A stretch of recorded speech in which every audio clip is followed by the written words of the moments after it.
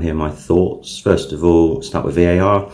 How's that not a red card? Absolutely ludicrous. The only thing I can give some empathy to the referee. I think they only saw it from the angle from the other side. I have to admit, when I watched it, I didn't see the challenge because we were that side of the pitch as well. However, if we're going to have VAR, surely dangerous challenges like that are the whole point. Then there's the penalty incidents. Last week, Wilson, he's pulled back by Laporte. It affects him. In my view, that's a penalty. Soft maybe, but what is a soft penalty? Again, yesterday, the Turkish guy pulls him back.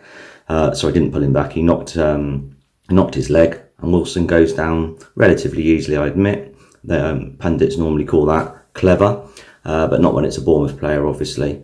They're fouls in the box, and you know, and there's the Grealish incident at Villa. He's gone down under momentum. How can these referees possibly know whether those players have dived or not? If you don't think it's a penalty in those instances, play on. So that was really, really frustrating. The game itself, first half an hour, we were very good. I think we were the better side.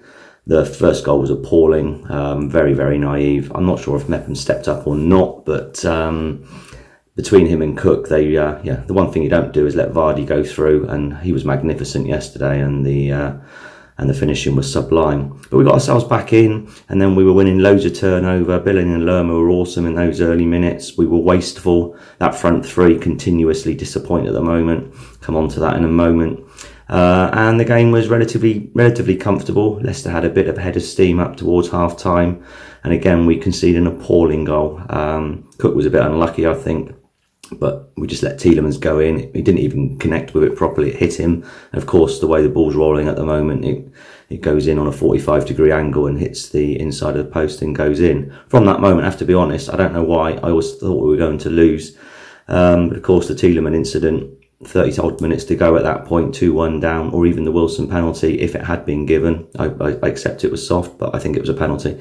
Would have changed the game. Just to add salt into the wounds, Mepham tries to dribble the ball out, and it's Tielemans, of course, who puts it to Vardy, and then it's game over.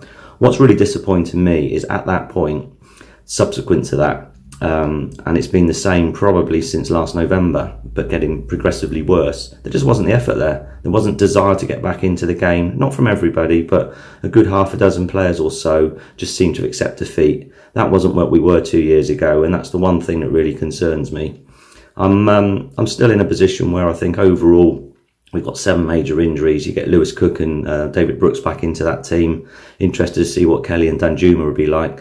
So I don't think it's the end of the world right now. And at the end of the day, I expect to lose at home to Man City, and I think I probably expect to lose at Leicester. So we're probably on par for where we'd want to be, even for a top 10 finish, which is where I'd hope we'd finish.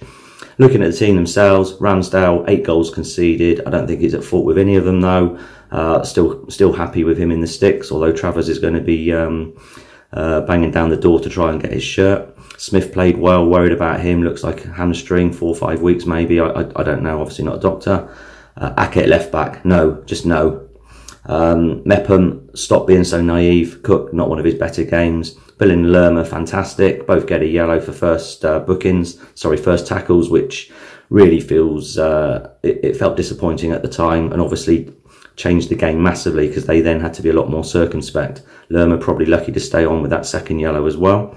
VAR only can do a red, mind you.